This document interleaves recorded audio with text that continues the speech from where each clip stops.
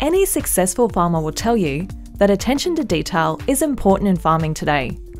Being responsive to the needs of your crop and farming business helps improve productivity and profitability. In pineapples, one of the key factors to profitability is achieving crop uniformity across the field. The most expensive part of growing pineapples is harvesting, so the greater the uniformity, the fewer the number of harvest rounds, and therefore the lower the cost. Achieving a uniform crop requires good planting practices, so let's run through some of the key steps. The first step is to look after your planting material. Before planting material is collected, it should be sun-cured in the field for a few days after harvest. Leaving it on top of the pineapple plants for a day or two is sufficient in warm, dry and sunny weather.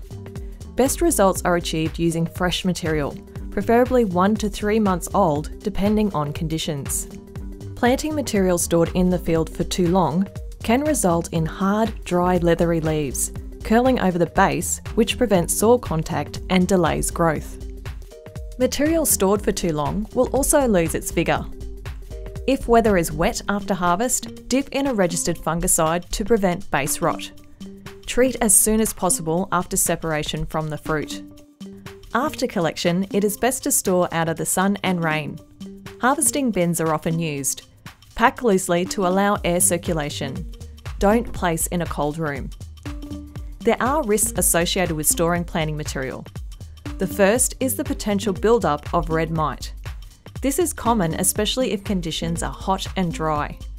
A pre-harvest or post-planting miticide spray program can be carried out. Secondly, if conditions are warm and humid, planting material can start to grow, especially if the material is stored in wet or tightly packed conditions. Step 2 is grading. Sort planting material into a minimum of 3 size grades: small, medium and large. This may be done as it is collected from the field or later. Planting whole sections with the same size grade contributes significantly to crop uniformity. The grading operation is also a good time to discard poor planting material. The third step is to treat planting material with phosphorus acid to give plants several months of protection against Phytophthora root rot. There are 2 options. The first is to spray the crowns with phosphorus acid as per the label 2 weeks prior to fruit harvest. Or secondly, totally immerse sun-cured planting material in 0.5% of phosphorus acid for 2 minutes prior to planting. The next step is to select a planting spade that matches the size of the planting material. Step 5 is to regularly check the planting process. Look out for the following problems and encourage planting staff to report them as well. Material is being planted too close to the edge of the bed. The planting machine is not central on the bed. Plants are being buried too shallow. Plants are being buried too deep, often with their hearts filled with soil. The soil is too wet. The machine is going too fast for staff to keep up. The spade size doesn't match the size of the planting material. Or if the spade is staying too long in the ground, making a trench rather than a hole.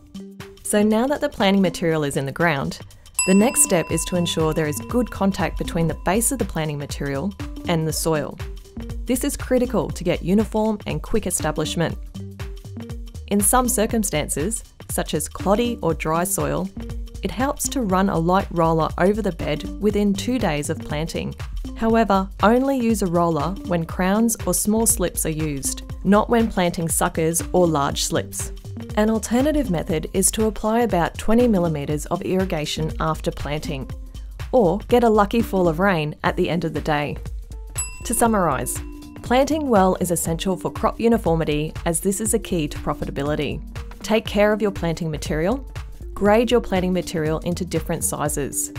Treat planting material with phosphorus acid either by spraying prior to harvest or by dipping prior to planting. Select the size of the planting spade to suit the size of the planting material.